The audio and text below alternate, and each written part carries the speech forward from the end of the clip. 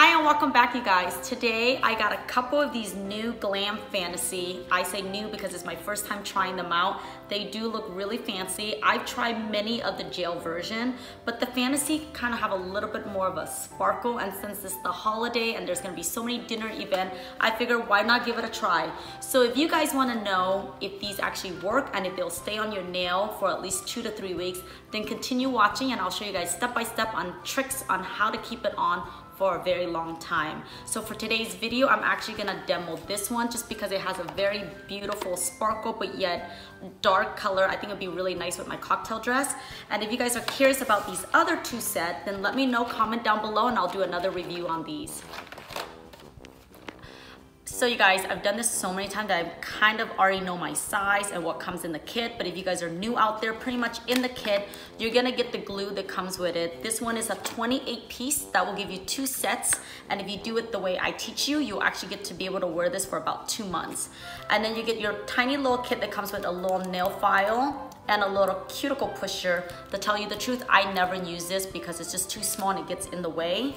I do love, love, love their glue. It's a pain in the ass to open. So what I've always done is I buy this glue and I use this one. It actually does stay on really well. Also because the way the lid closes really easily, it's easy for me to put in my purse in case there's an emergency, it gets snagged onto something, I could just re-glue it and go on with my day. So grab one of these because they're like $2.99. So let's get started. The way the press-on nail works is that in each of the kit, it comes with size. And the way you know the size of your nail bed is test it on your nail bed, flip the nail under, and if you see the number, that's the number that fits your nail bed. So I've sized my nail bed, and what I've done is I lay it out to make it a lot easier. I've done the fancy version, which is 2 matte and some colorful and sparkle in the middle. I thought that would be pretty. Once you have all your nail bed chose out and you like the setting, you're gonna need one of these nail files. They're about $1. You can find them anywhere, honestly. They're gonna make your life a lot easier. Another thing that is not included in the kit that you're gonna need is some acetone or some alcohol. If you don't wear nail polish on a regular base, you can use alcohol. I prefer it that way because I don't use nail polish, but if you do wear nail polish, acetone will do both job and take care of the problem. The other thing you're gonna need is some good cuticle oil. If you don't have any cuticle oil, use some really hydrating hand cream or hand mask, or your coconut oil, whatever you can find. You just want to rehydrate the nails back because you'll see that we're going to put it through some buffing, some filing, and you want to just hydrate your cuticle back because if your cuticles are pretty, then your nail set is going to look even more better. So let's get started, you guys. So I'm going to give an example on my thumb. Now, because we are wearing square shape, it's okay for me to do my nails square underneath or a little rounded. If I was wearing it pointy, I would have to cut the sides to shape the nail bed. The press-on, I apologize. So if I was gonna wear a pointed version or a coffin, I'm gonna shape my nails as closest to that so that it doesn't leak out on the side. The square one is the easiest press-on that you could wear, to tell you the truth, because at any time if it's too long or it's in your way, you can always cut it and shape it back. It's a lot easier to shape a square shape than a coffin or a pointed nail. So what I like to do is just clean the side, making it a nice line. Also just right here. And then again, we're gonna do it square. I like to do around the corner, just a little bit more rounded so it doesn't poke through the press-on. Once I have that done, I'm gonna take the same file.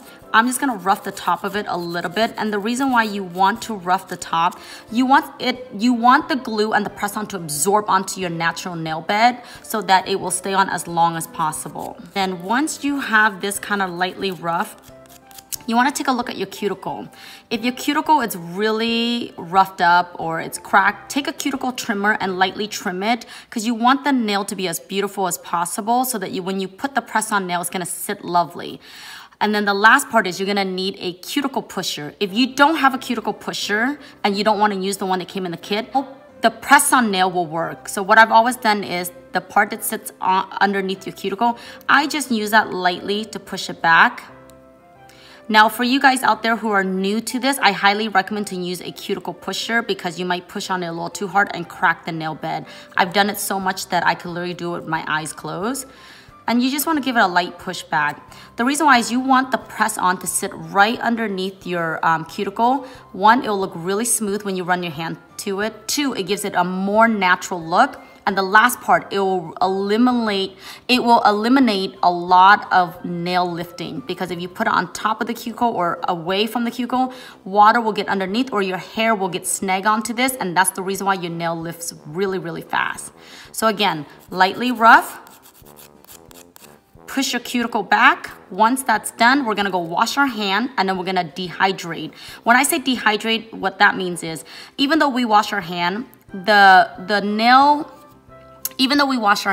soap has a little bit of oil in there. So that's where the acetone or the alcohol is gonna come in handy to dehydrate and remove any excess oil.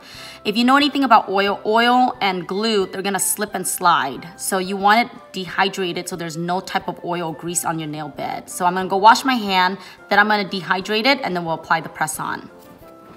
So now that my hand is nicely washed, you could kind of see there's still a tiny little debris. So cotton ball and a little bit of alcohol or acetone, we're just gonna go right in there and we're gonna dehydrate the nail bed. Just like that. And you'll know when it gets dehydrated, your skin will look a little bit white, the nail will look really, really dried out. Okay, so I like to just go and check if there's any fuzz from this. I like to remove it off. With the nail bed, I'm just gonna lightly push it back in again to find my landing spot. You always want to look and make sure your nail bed is straight and not crooked. Now that I see that it looks good, I'm going to apply the glue on. Now, some people will glue it on the nail bed and press it on. I don't like it that way because the glue spills onto my cuticle, and it could be because my nail bed's really small. So I'm just going to go on with the brush and just brush it right onto my nail bed. Now, I don't go right to the cuticle. I go as close as possible because I don't want overspilling, because it's really painful when it sticks to your cuticle or the size of your nail. So once I give it a nice coat, I just go right back with a tiny little bit more in the middle. And then remember what I said, we're just gonna push. So there's already a landing spot for me. Then I'm gonna look straight before I even press it down. It does look straight. And at this time, I'll add pressure. Now, I like to hold for a couple seconds, and once I feel like it's bond, because you can almost feel it on your own fingernails, I'm gonna take my nails and we're just gonna smooth it from side to side. The reason why is you want to make sure that the press-on absorb glue in every angle as possible.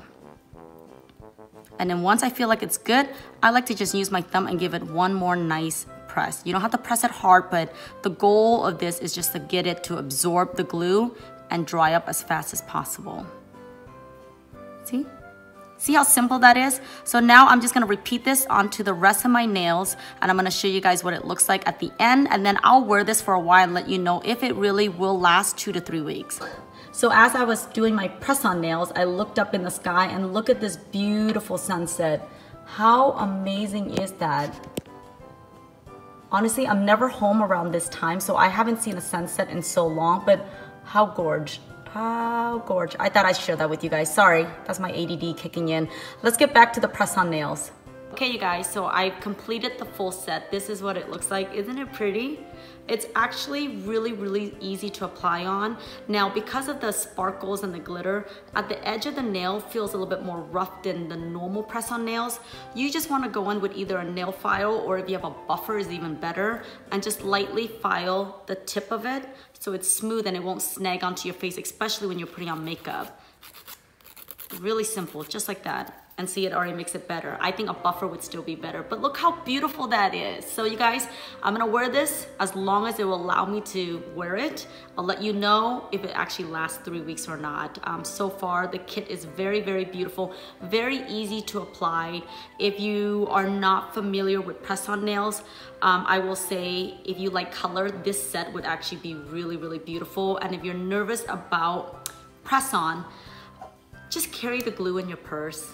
It will give you a little bit more confidence. And if there's an issue, honestly, all you do is glue and press it right back on. That's the beauty about press-on nails. When I had acrylic and it would crack or break, I couldn't do that. I had to make an appointment, go back and get it fixed. So this is the reason why I love press-on nails. So continue watching the video if you guys want to know if this will last 2 to 3 weeks. Hey guys, so it's been 3.5 weeks since I've had this babies on, and I'm gonna break down the pros, the cons. So the biggest issue that I ran into was I made a mistake of using a different glue than the one that came in the kit. I really wanted to give the brush-on glue a chance. I've always used it as an emergency glue, but never as the original glue to put on when you're putting on the set. And what happened was, after a week and a half, I was literally at my son's bus stop at 6:30 in the morning, and I'm not kidding you, 3 of it popped off when I was trying to put my hair in a bun. And I actually found it on the ground, grabbed it, and then I realized I didn't have any pockets, so I literally shoved it in my bra so that I wouldn't lose the nails. Came home and I applied it back on, and ever since I used the original glue, it's been on for 3 weeks now. 3 weeks and 3 days. So the issue that I also ran into with the paint was the chrome, once it gets heat on there, meaning heat, like when I'm cooking or stir frying, the gas heat kind of touch it, and it kind of messed up the color a little bit. But overall, that was the only issue I ran into.